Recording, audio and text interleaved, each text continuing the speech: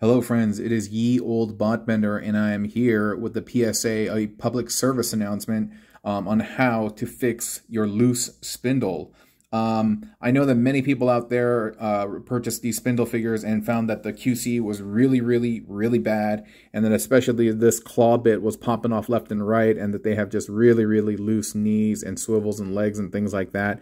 A few people have told me that their spindles are kind of okay, but the vast majority, from what I've heard and from the people I've interacted with, is that their spindles are no good, that something happened in the QC process. Like, look at that. He just doesn't want to stand. And yeah, he has very loose knees. I mean, the loose fitting stuff, that, I mean, I can kind of address with little pieces of paper. But really, the problematic area seems to be the claw, the wrist, and the loose knees. Yeah, but I have found a way to fix it. So we're going to go over that today. And in order to get these fixes done, you need one, spindle. You need two, a small Phillips screwdriver. Three, a couple of pieces of paper. Any paper will do. And some hot water. This is very hot water. This is boiling hot water in a thermos, just to kind of retain the heat. And so be very careful. You know, since you're messing with scalding water, be very mindful. Do not burn yourself, okay? Just be very careful about that. So I'm going to set that to the side. And so, again, we're going to address the problematic areas, which are the wrists and the knees and the thigh swivel. So I've actually already done a little bit of work on this claw. And so before, when I would spin it, okay, it just fell off again. This used to come off much easier, but I've done a little bit of work and increased the tightness. You see that? Now it takes a little bit of effort to pop off.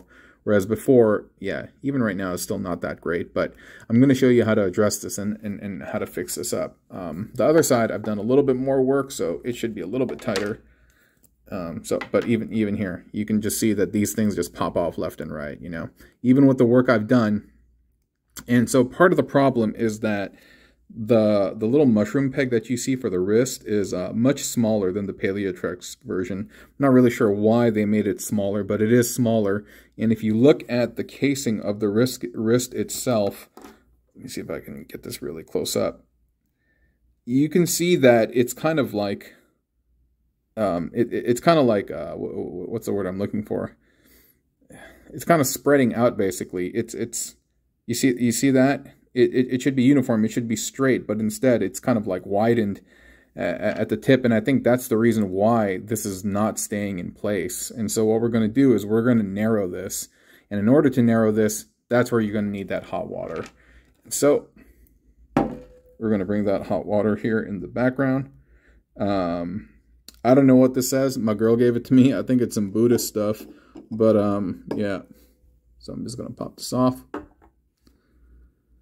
So I'm just going to dunk it in here. I'm going to leave it in here for about like a minute. I'm not going to put the whole thing in there. I'm just going to put in the little wrist part, the little casing. And yeah, it doesn't have to be a full minute, but whatever. And what you're trying to do is you're trying to soften the plastic.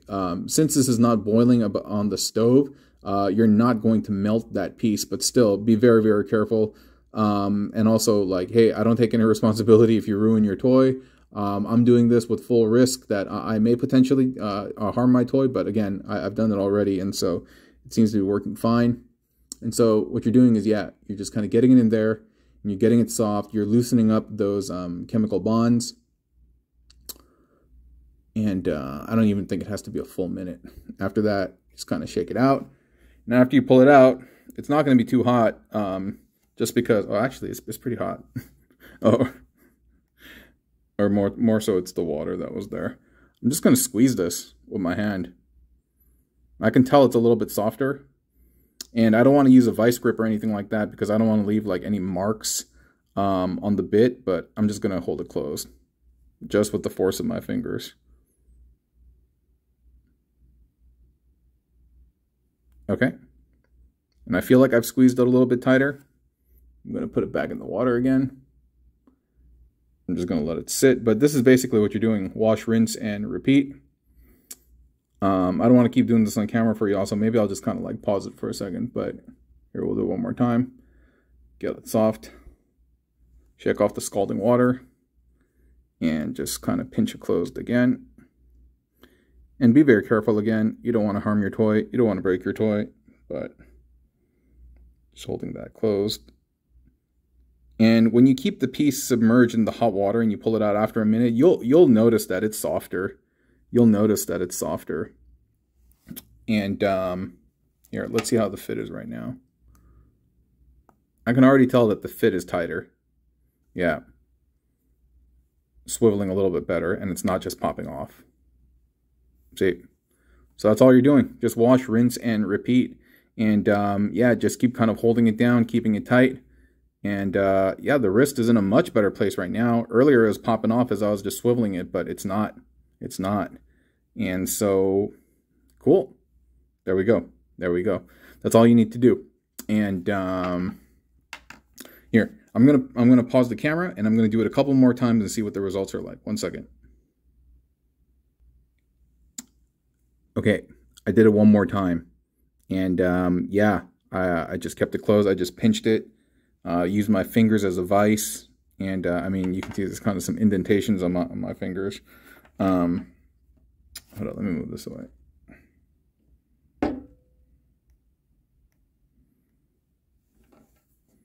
So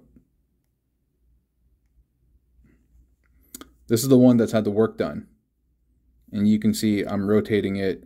No issues, no issues, no issues, no issues. Let's try the other one. One spin, get it, spindle, but look, let's do it one more time. Okay, not bad, actually. I mean, yeah, I've done it once with this already, but that one, you know, I've dunked in a couple of times, while this one I've only done once. But even after doing it once, you can see it's much improved.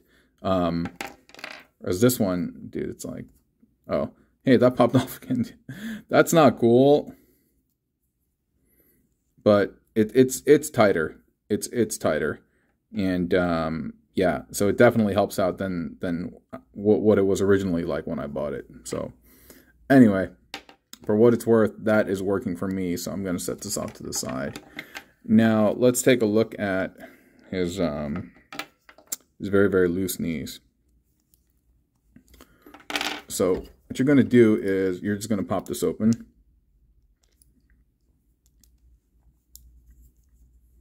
The screws are the same size, the top and the bottom screw, so it doesn't really matter.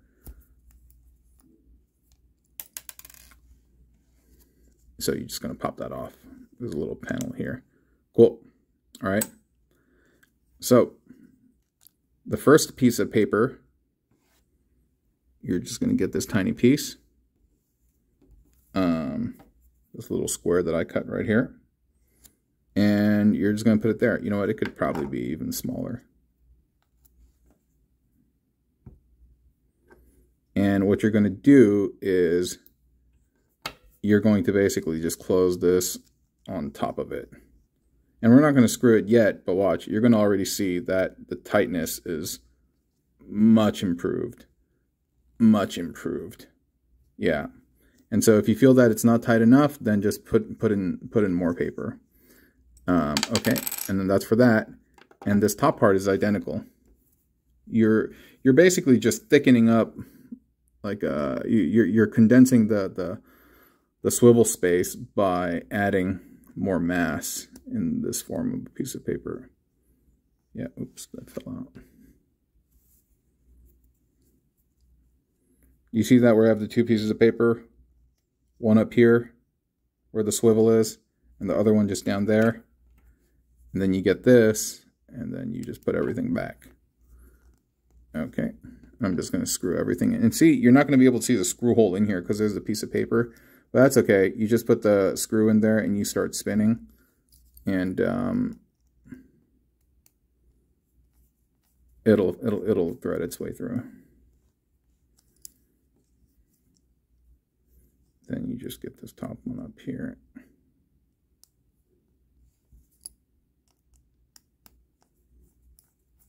Cool. And just screw everything in so it's nice and tight. Look at that. Much more difficult to bend. Earlier, like, see this? No force. I don't need any force. Whereas this, I got to put a little bit of strength behind it. And the swivel here, almost no force. Now this swivel, yeah, nice and tight, nice and tight. So there you go. There you go. Small improvements that you can do. And see, if this is loose fitting, just use that piece of paper. Everything, piece of paper. Let's put a piece of paper. Yeah, this piece of paper everywhere. And then, yeah, now you got the claws, which won't pop off when you sneeze on him. They'll still pop off every now and then, but trust me, it's going to be better than before. Then you got your legs. I mean, this still is loosey-goosey because I didn't do the treatment, but this one here, like, dude, look. See how I just tapped it? Dude, this is not... See that? Very different. Very different. So cool. Yeah. So that was a friendly little PSA from your neighborhood bot bender. He's still not standing great.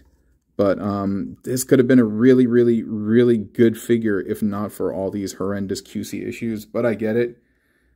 The P-Trux mold has seen a lot of usage from Transmutate. From Transmutate to Skelevore. In Skelevore even I saw a little bit of mold degradation, and plus that one's like clear plastic. Okay, this one's loose. And so I get it. I get it. I'm not hating at all. I'm not hating at all. Yeah, so I'm gonna work on this one, and I'm gonna make some improvements just so that I have more fun and less aggravation when I play with my Spindle figure. And if you do decide to do this fix, remember, just be very careful. Don't mess up your toy. Don't burn yourself. And again, overall concept, you're warming up the plastic so that it becomes more malleable. You're squeezing it to condense the space from which the wrist plugs in, and then that's it. That's it. And as for the knees and then the top thigh swivel, you are sticking in pieces of paper to tighten the hole in there, the swivel. That's really about it. And I don't know why I'm suffering so bad on my vocabulary, but I just really could not articulate myself well. And hope you have enjoyed the video. I'll talk to y'all next time. Okay, I'm going to keep doing this. Bye.